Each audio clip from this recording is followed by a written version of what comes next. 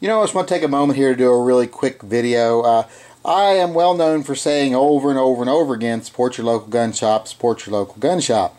And I get a lot of comments from people saying, you know, they understand what I'm saying, they realize when I say, what I mean when I say, you know, that your local gun shop might be all that stands between you and not being able to get a gun, period, someday. So they say they understand that, but, you know, they can't afford to go out and buy a gun all the time. And, you know, that doesn't have to be what you have to do. You don't have to be able to afford to go out and buy a gun all the time. I can't afford to buy a gun all the time. When I do usually afford to buy a gun, it's because I've sold a gun. So, what I tell these people, you know, when you go out in your window shop and you like to look around the gun shop, you don't have to feel like you have to buy a gun. There's going to be people there that want to buy a gun, and of course the gun shop would love if everybody walked through the door and bought a gun. But most of the people walk through the door don't buy anything at all. So if you would just take the time, you know, and just spend a couple of dollars when you go in. I mean, most of us can scrape together $5 or $10. Buy something like, you know, today, like when I went in, I bought, you know, just a couple of little Glock plugs. Now, do I need these? Not really. Definitely don't need them. Did I even really want them? Well, you know, that's debatable. I wasn't sure I wanted them, but they were something I found when I was like, yeah, what can I find that I can spend a little money on? Now, granted, I actually went back a little later to spend a lot more money because I'm an idiot.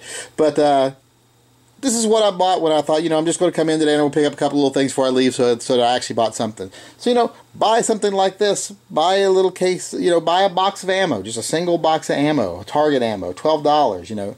Spend a little money. Spend a little bit of your allowance. Because, you know, just think of it as like charities. Charities, they really like it when that one person gives them $10,000.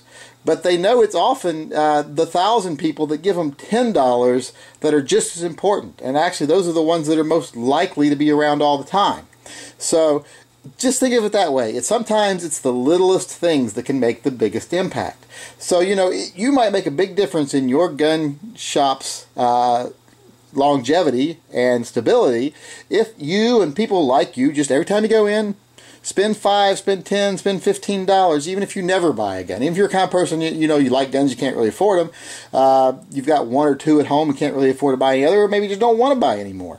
Go in, buy little accessories, buy some ammo from a local gun shop. Don't do all your shopping offline, because like I say, doing all your gun shopping offline is setting yourself up for trouble in the long run.